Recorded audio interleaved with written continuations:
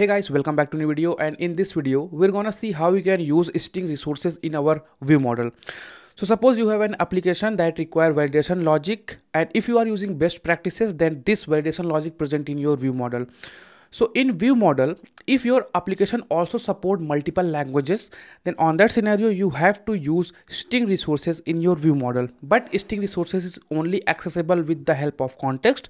That means if you are using string resources in your view model, you also have to use context in view model. So if you are using context in your view model, you actually promoting memory leakage in your application, and that is not a good option. So here I'm going to show you a trick by using which you can use string resources in your view model. So let's get started. So I have this very basic application that has a pin code validation logic which is present in my view model. So if I type over here 6-digit pin code number, it is valid. Now if I type 5-digit pin code number, it is of course not valid. So here you see pin code length is not less than 6. So the validation logic you can see present over here in my view model. I have a error channel that is used to propagate my error messages to my user interface or composables. And here in our main activity we have a very basic composable. This launch effect is actually used to collect my error channel messages, and below to it I have a column that contains a text field, spacer and a button. So on clicking of this button we actually trigger the validation logic. So this is a very simple composable and a view model. Okay, so now we're gonna see how you can use string resources in view model. To do that, I'm gonna create a sealed interface and I'm gonna call this getString. So this is a sealed interface, getString. So we are actually receiving two type of string. The first one, that is error string coming from our backend responses, and the second one that we actually use in our validation logic or any kind of error messages that is coming from our string resources. So the first one, which I'm gonna call as a dynamic string, which is coming from our API responses, or to be more clear, I'm gonna call this API strings. We have simple a value in this, okay, and I'm gonna use getString.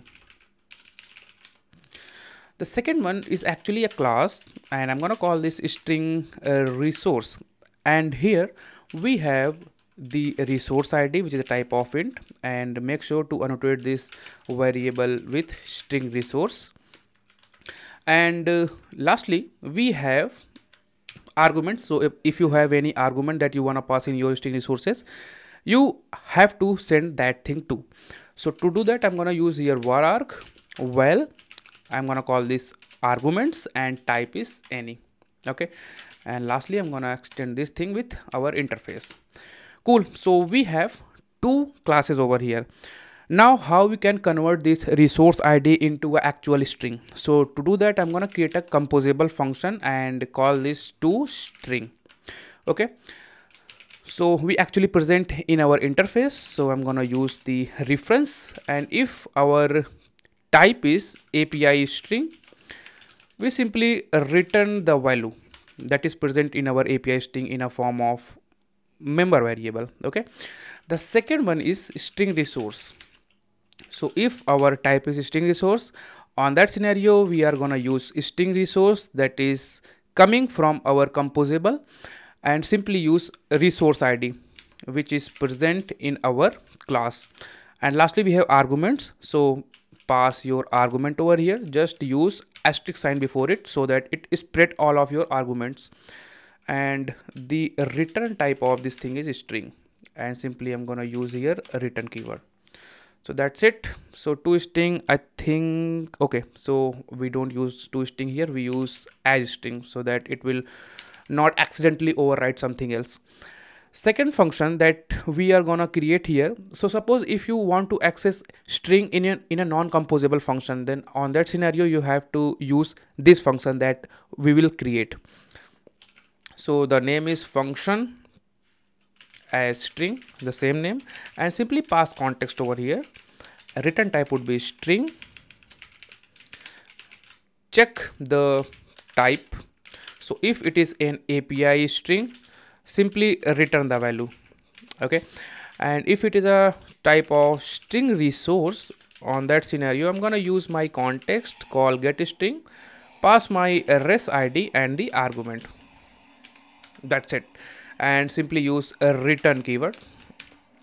So these two functions is actually used to convert your API string or string resources into a meaningful string.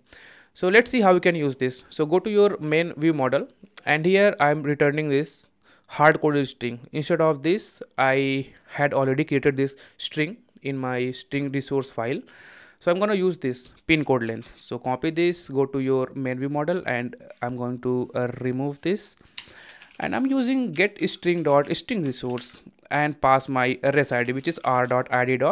Simply paste the id. So this is present in a string resource, so I'm gonna use string over here. And lastly, you need to pass the arguments, the %d that we use in our string resource over here. So I use pin code length for that and simply paste it over here.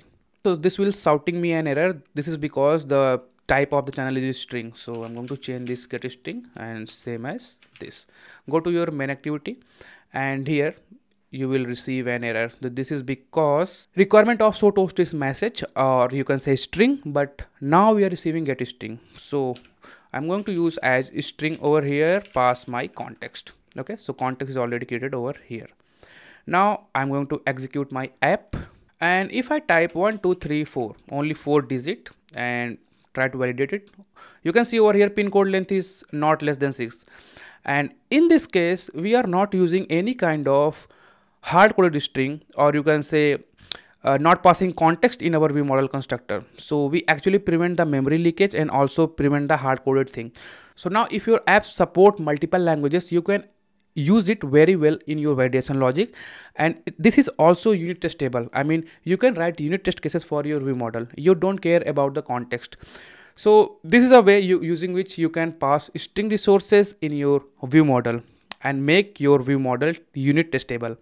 Hope it helps, and we will meet in our next video where we can discuss other tricks regarding the Android development. So bye.